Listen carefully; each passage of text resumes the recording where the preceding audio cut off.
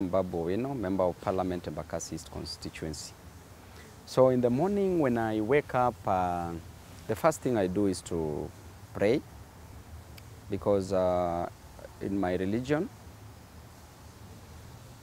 the Bible says that you seek ye first unto the kingdom of God, and every other thing shall be added unto you. So the first thing that I do is to put God first. Because when you kneel before God, you can stand before any man. That's what I do first. Then the second thing that I do is morning glory. After morning glory, yes, nikishaomba, then morning glory. After morning glory, then I grab a book, I read a book. Yes. Which book are you currently reading? Currently, I'm reading different books. Number one, there's a social contract. Social contract talks about man in its state of nature. Man in the state of nature. The book written by Jean Rosso. Another book that I'm currently reading is a book called Dictator's Handbook by Alastair Smith, and also written by two people, Alastair Smith and Bruce Bieno di Mesquito. It talks about why bad behavior is good politics. Okay? Yeah, and then lastly, I'm reading Wealth of Nations by Adam Smith. And he says that it is not by the benevolence of the chef nor the butcher that we get to have our dinner, but by their interest attached to it. So currently I'm doing 3 books, at least to add some knowledge into my mind, yes. Monday is just like any other day. Weekdays like any other day. I wake up, I go to the office. At times I go to my constituency, depending on how the activities are. I also go for my businesses, I do my own things. I meet friends, I meet constituents. It's an easy day for me. Tuesday is a parliamentary day for me. Wednesday, parliamentary day for me. Thursday, parliamentary day for me. Friday, I also meet my constituents. Saturday and Sunday, I purely keep it for family. Saturday for family. On Friday evenings, nowadays I don't take alcohol, so I don't visit clubs so much. I can only go to a club when I want to play pool table. I love pool table. And I take my wife for a movie on a Friday evening. Then Saturday, spend time with family. Also meeting constituents. Sunday is my day for church. Every Sunday I go to church. After that, I take my kids to play. Then after that, I can play with my wife. Why did you quit alcohol? I decided to quit alcohol because enough was enough for me. It was time for me to quit alcohol. The Bible says that if your eye makes you sin, you remove that eye. If your hand makes you sin, you remove that hand. So when I was taking alcohol, I enjoyed it so much. I don't judge anybody who takes alcohol, but it was enough for me. So I decided, I made a decision in January 2020. Up to date, I've never tasted alcohol. So it was just a personal decision, because I believe that once you don't engage in alcohol or any drug, then your mind functions very well. By the time somebody who drank the previous night wakes up the following day, probably from 10 a.m. to 11 a.m., personally I'd already woken up by 5 a.m. So I function better and I'm more productive when I'm sober. Yes. What is the secret to your happy marriage? How excellent. I've stayed with my wife for 12 years. And one thing I can say and thank God about is the gift of my wife.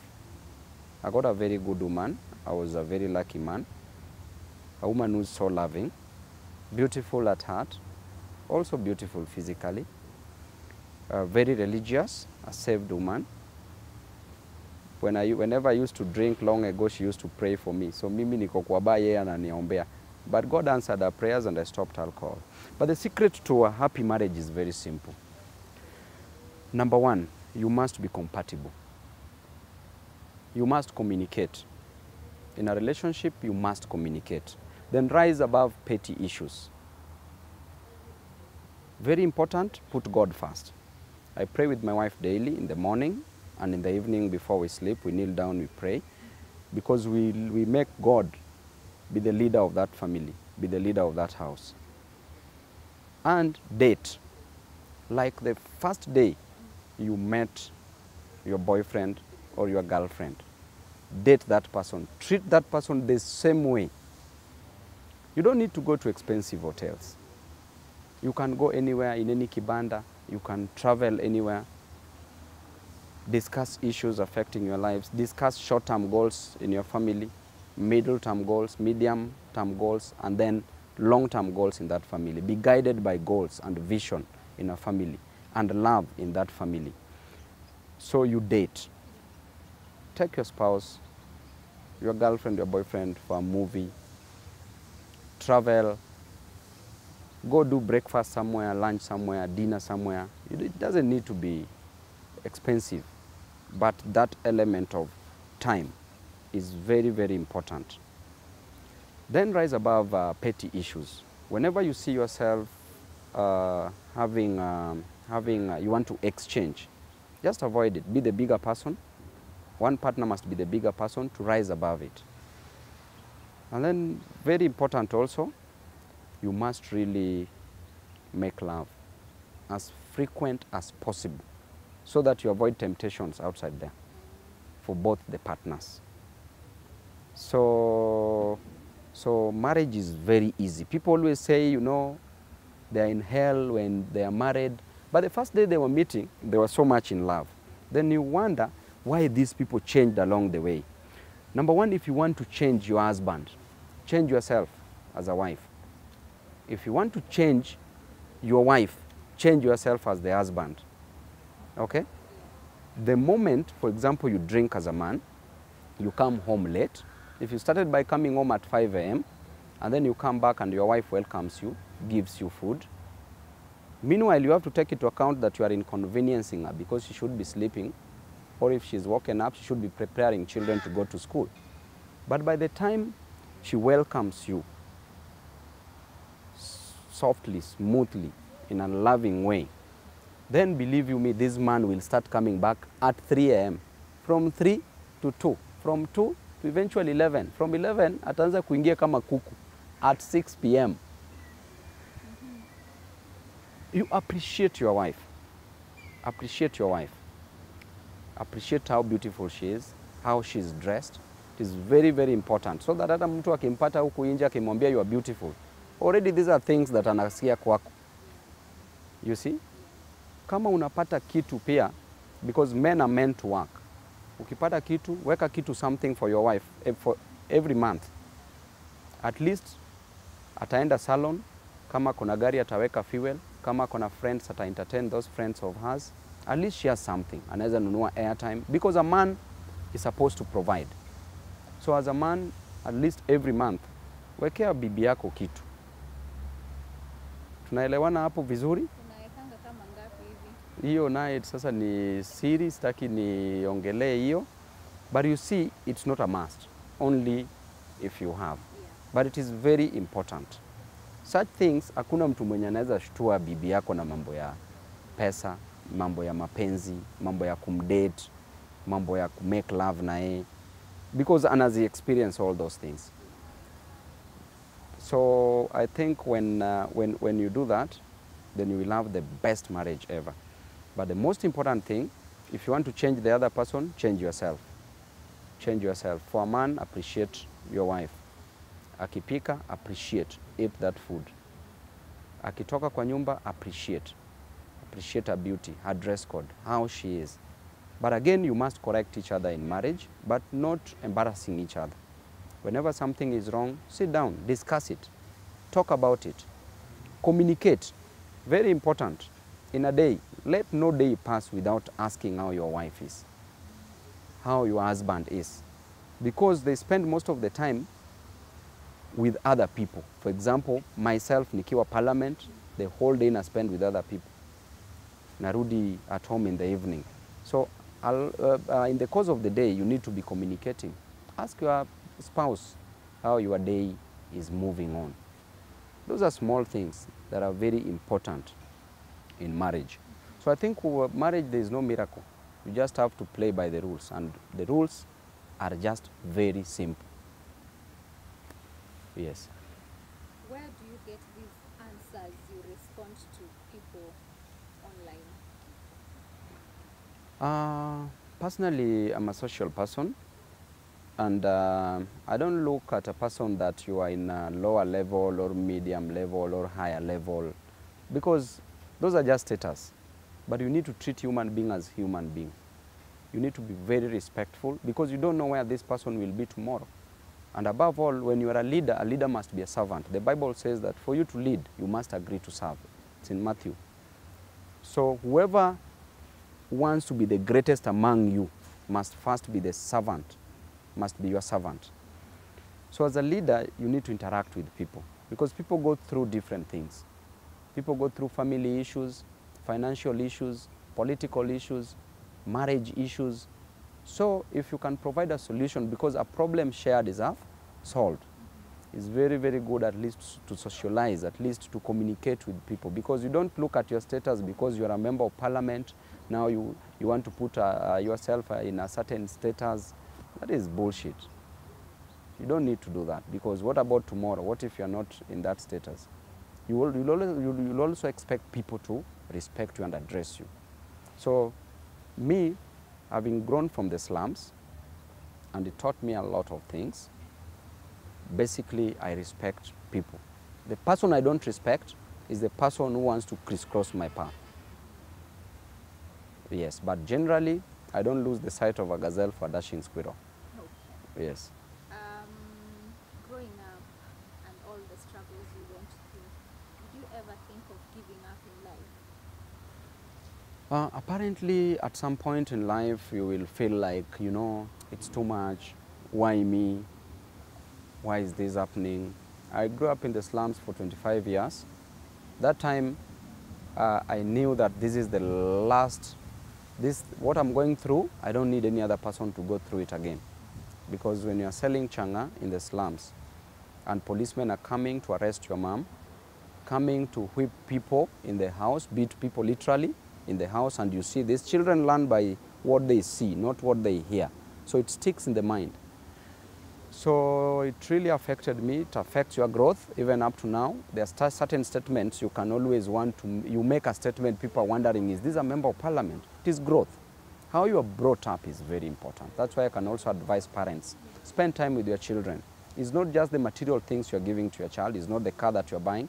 It's not even the school that you're taking your child. You might be taking your child to the best school, working hard to take your child to the best school, but what the child will learn in the school, apart from books, are totally different. The child turns out to be totally a different person.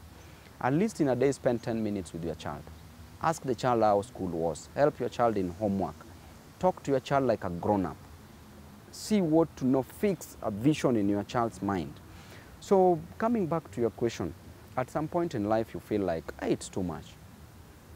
But you see, during our time we were left to grow, because our parents were choosing between looking for money for your food, for rent, and for school fees, and also babysitting you, or rather training you in life. So we were left to grow. Evening ikifika, mom would ask, but nani ako wapi? But the whole day akuuliza, because you can't blame her, because she was looking for daily bread for you.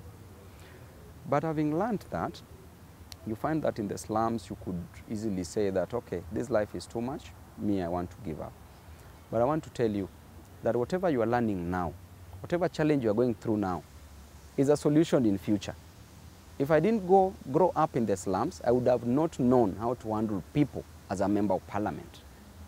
So it has taught me, such that if Amina, you tell me that you are hungry, I know what it means to go without food. If I see a child sent away from school, I know what it means to lack school fee. If you tell me that you're in prison or you've been arrested, I know what it means to be arrested. because I went through that life. It prepared me psychologically. This is the time I'm realizing that really God did well for me to start from the slums. So for those who want to give up, whatever you're going through now is going to be a solution in many years to come. Plus, God knew you before you were born. In Jeremiah, in the Bible says that I knew you, and I knew you when you were in your mother's womb. And I have plans for you, plans to make you prosper and not to destroy you. So whatever you're going through, so long as you're not dead, which means that it is meant to be part of your life, to strengthen you, to wisen you, to make you grow. And one day you will benefit. So anybody who is thinking of giving up, do not give up. Do not give up. Fight on, soldier on. If you're disappointed, pray about it. There will be a solution about it. What is the biggest lesson you've learned as a member of parliament? My life is full of lessons. I've learned so many lessons ever since I was born. Me, I will just say that I'm really loved by God. And God has a purpose for me. Because what I've gone through, even as a member of parliament, even in my first term, having 3 criminal cases when we were then fighting with the former head of state, and then after that, my election petition from High Court to Supreme Court, how people were treating me then, calling me former member of parliament because my election was nullified. So generally, I've learned so many lessons from the time I was born to now, for being in the slums for 25 years, going through the life in the slums, your mom being arrested when you are selling, when she's selling changa. Personally, I slept in the cell from the time I was in primary school. So there are so many lessons. My life is just full of lessons. But I love them because what can't kill you can only make you stronger. But with these lessons that I learn, it helps me know that people experience challenges, different challenges. So that when you come to me with a challenge, I'll respect you, I'll treat you respectfully, and I'll help you look for a solution. I will not judge you because I don't have the yardstick to judge. The Bible says no man is righteous before God, and judgment is just left to the Almighty God, because every man has a weakness. Every man has done 1 or 2 things which are bad, which are not righteous, which is not in the spirit of their religion. But all in all, we leave it to God. Yes.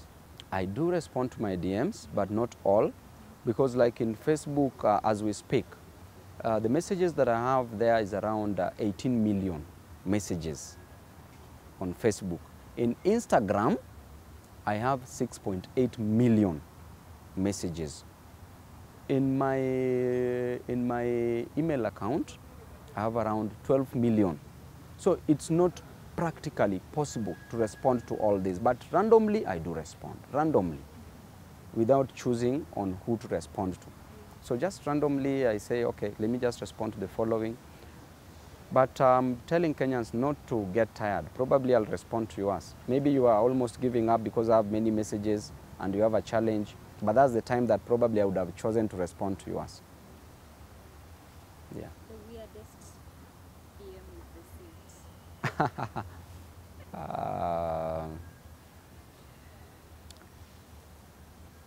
I've received, or rather I receive almost on a daily basis, so many weird things.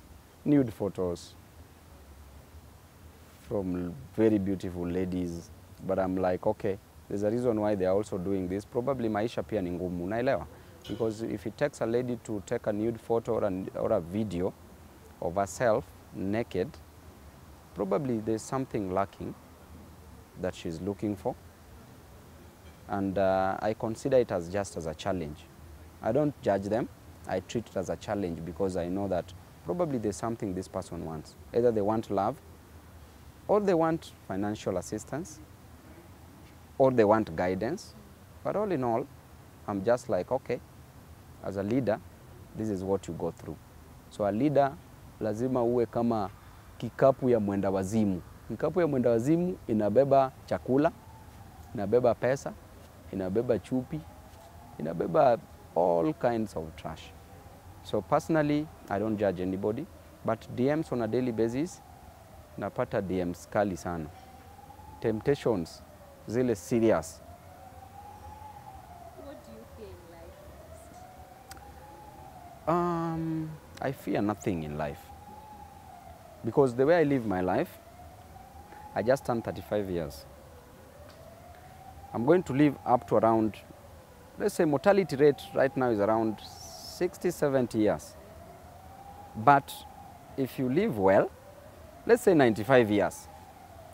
So at 95 years, I've lived for 35 years, I have 60 more years. 60 years left. Can you multiply 60 years by 365 days so that we know how many days I have on earth? 60 years times 365, because a year's got 365 days. 21,900. So I only have 21,900 days left on earth.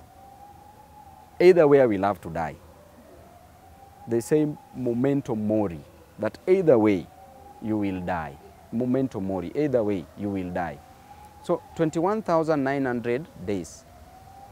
In those days, I don't have any extra second for fear to invade any of those days. In those days, I have to leave a legacy that I must leave as a leader.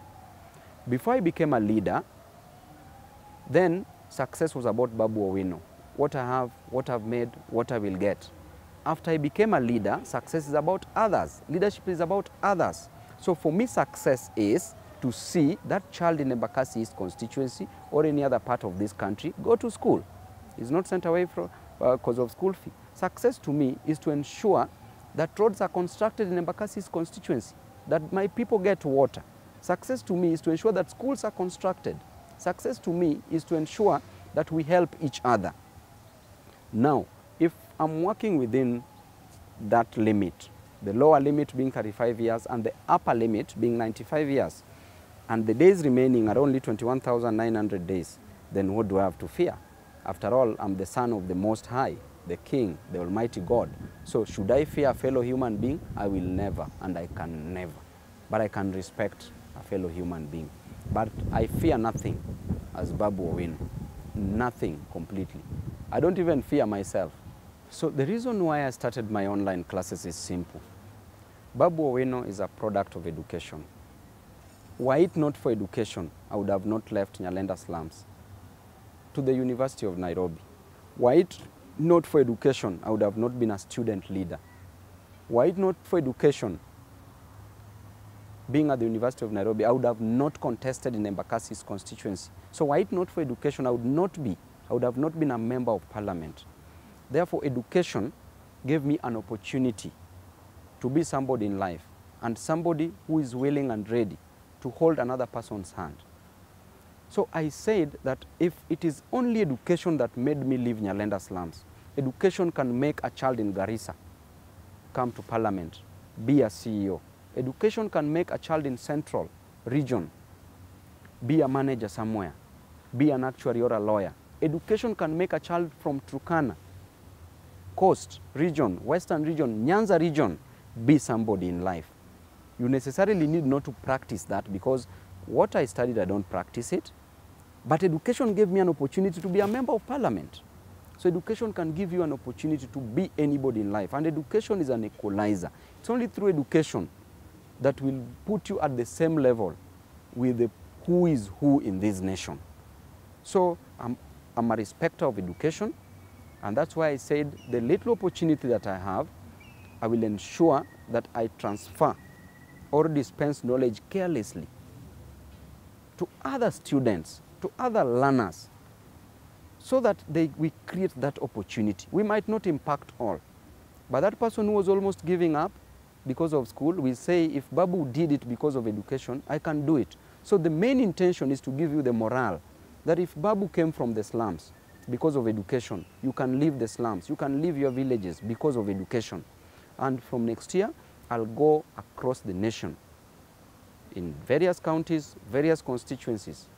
I'll be teaching and motivating our children from grade 4 to Form 4 in various levels, so that at least whatever I didn't enjoy in my youth, they can enjoy it. Whatever motivation I didn't get, I bring them to them. I bring it to them so that it makes it easier for them to at least fight and make it in life. You know, I mean, life is funny.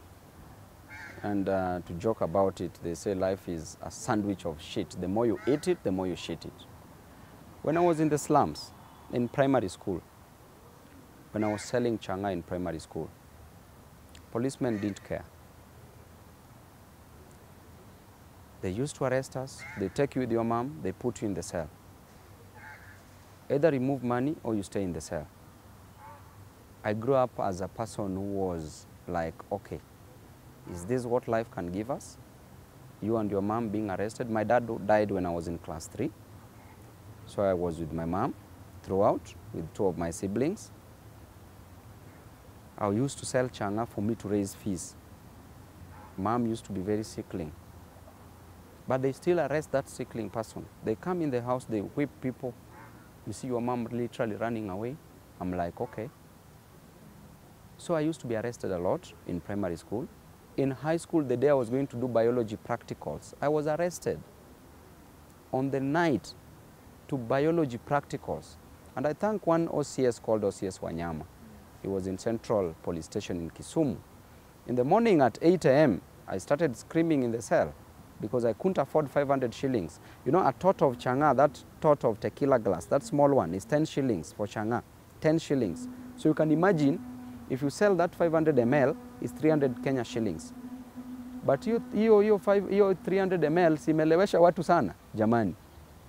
So which means, in a day, you would even sell only 50 shillings. So I couldn't get that 500 shillings. But that policeman, having heard me screaming and knocking at the door, he came and asked me, what is it? I told him, I have exams, I've been arrested. I was arrested yesterday night, I've spent here, I have exams. He released the Land Cruiser, dropped me to Kisumu Boys. Central Police Station and Kisumu Boys around 5 minutes drive. I was dropped there, I went and did exams in home clothes. But I just thank God, you know. But that I spent in the cells. When I was a student leader at the University of Nairobi, I spent quite a number of times in the cells. You remember when we were comrades. So from there, when we were fighting, when I joined parliament, I was in the cells. So I've seen the highest part of life and the lowest part of life. That leaves me with no option but to respect a fellow human being. The day I alighted at Ambassador, when I came to Nairobi, my first time to step in Nairobi ever was in 2007. So the day I arrived in Nairobi at Ambassador, the first question I asked the person that I saw next, that where is State House? Then he pointed this direction. Then I said, that's where I belong. But people do say that do not talk about your plans. And I can tell you that the Bible says that what a mouth confesses shall come to happen. Talk about your plans. You give them positive energy. And I can say that that's where I belong. And I can tell you for sure that people say they advise you don't talk about your plans, you'll be fought. Anybody who wants to fight me, let them come now. I'm ready for them. I want to face them head on. I want to fight them. And mostly, as I told you, that I'll never lose the sight of a gazelle for a dashing squirrel. But anybody on my path, be prepared. Because if you want to fight me, also know that I will also fight you. But the main intention of what I'm saying is that I want a bigger platform, a larger platform, to change the lives of Kenyans. In this earth, on this earth, we were born with nothing, and we will live with nothing. The only legacy I will leave on this earth is to change lives for the better. And that's what I want to live. So moving forward, that is my vision. And my vision, I have a vision to transform lives. In 2027, I can be a governor. I can be a governor in Nairobi so easily, effortlessly, because I know who I am. I can be a governor in Kisumu so easily, so effortlessly. I can be a deputy president in 2027 so easily because of the belief that people have in me and my popularity. And in 2027, I can still also go back to Embakasi's constituency to serve my residents and my constituents. So in 2027, I have 4 options, but there's still time. It is tomorrow's problem, it is not today's problem. So that decision will be made as of tomorrow. But the ultimate goal is where I pointed at. That's where we are coming to. Yes. Anything else you would want to add? Nothing much. Just to thank Kenyans, not to give up. I know life is not easy, life is very difficult, but don't give up. Just fight on, soldier on, put God first in everything that you do. And I know your ways will be opened up. When one door closes, don't be worried, another one shall be opened. But keep knocking. Knock, knock, and keep knocking, and the door shall be opened. Ask, ask, and keep asking, and you shall be given. Seek, seek, and keep seeking, and you shall find. Thank you, God bless you all, and I love you all.